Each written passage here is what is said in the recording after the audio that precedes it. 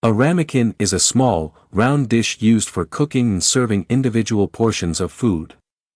It is typically made from ceramic, glass, or porcelain and can withstand high oven temperatures. Ramekins are often used to prepare dishes like crème brûlée, soufflés, or mini casseroles, making them ideal for both baking and serving directly at the table. The word ramekin is a noun, referring specifically to this kind of dish.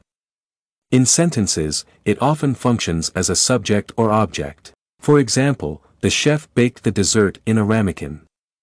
Grammatically, the word can be pluralized as ramekins when referring to more than one dish. It's a countable noun, meaning you can say, one ramekin or two ramekins. The word fits neatly into contexts involving cooking, baking, or serving food.